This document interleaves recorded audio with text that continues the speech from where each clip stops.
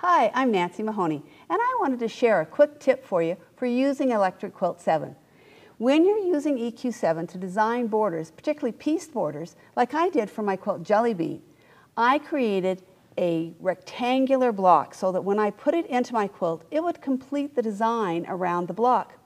When I drop those blocks into the design, you'll notice that they're not turned the way I wanted them to be.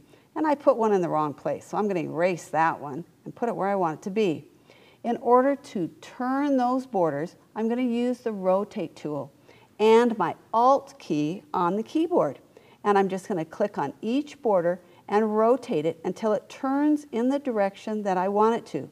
With EQ7, you can rotate the borders individually using the Alt key. Be sure to sign up for my course, Learn to Design Quilts with EQ7, only at CraftU.